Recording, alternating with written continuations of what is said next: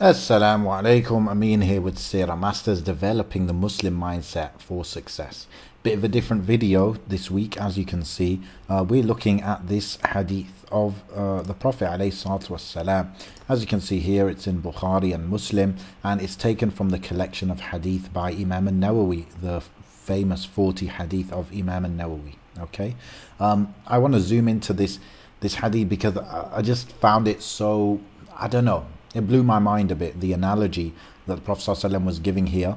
And I believe it was Imam Abu Dawood. He said Islam can be summarized in 4 hadith, and this is one of those hadith. Okay, so let's look into it.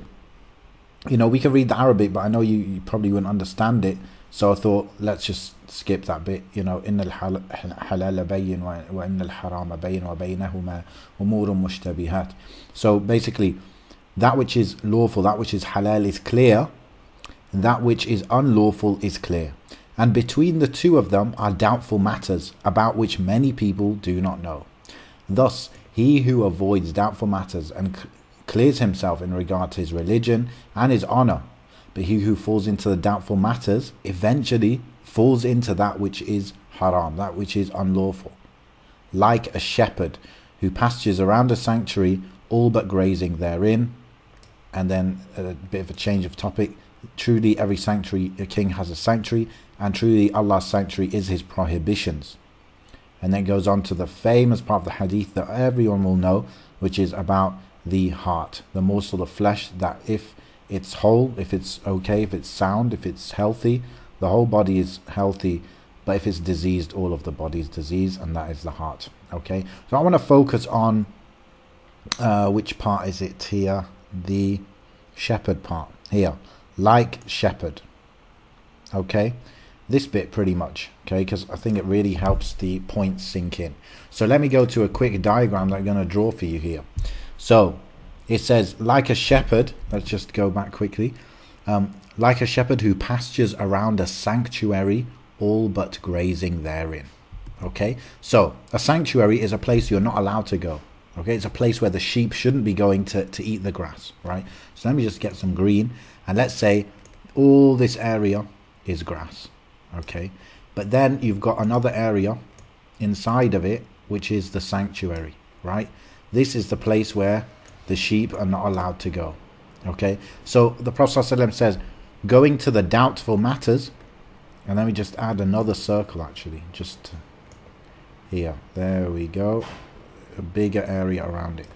The Prophet ﷺ is saying that there is the halal matters, which is here, boom, and this is the haram matters. Okay, or I should do a cross. This is haram matters. Then there are the doubtful matters, which is, let's do orange, this area, all this area which is near the haram, those are the doubtful matters. Now imagine a sheep. Let me just get rid of that. You've got your sheep, they're grazing over here, yeah. Yay, it's a sheep with its legs and whatever, yeah. We got sheep here. It's in the halal, it's fine, right? No dangers there. But now the sheep, eventually it strays into the doubtful matters area, right? It's eating the grass, eating grass. Now this sheep, you think it's not going to eventually, because it's near it, it finishes all the grass around here, and eventually it goes, boom, there's grass here, I'm going to eat that. So by going this whole area here, by going from there to there, look, it's getting closer and closer until it enters into the haram. The Prophet ﷺ is saying this is the example of the person who goes into the area of doubtful matters. It's unclear exactly whether it's halal, whether it's haram. Remember, the clear halal is here, where the tick is, that wider area, which is huge, by the way. That should be the biggest area. And the haram is very clear, which is here. This area here, this area is the area of doubtful matters. Prophet ﷺ is saying, avoid this area, because those that wander into this area, no doubt, eventually, they're going to fall into this area, into the haram area. Just like a sheep, it's grazing in this doubtful area, okay? Eventually it's going to say, hey, I can't help myself at this point. I'm so close to this sanctuary, this haram area, I'm going to go and eat the grass there, okay? So I just thought This is a really great analogy the Prophet ﷺ used, because it's true. The sheep that is grazing right near that area of delicious grass, the sanctuary, it is going to fall into that. Even if it goes into that area and then it goes out back into this doubtful area, then maybe it will go here for a bit, but then it's going to go back. And as long as it's in this area, then it will fall into the haram a few times out of all the time it spends in the doubtful matters area. A few times it's going to fall into the haram.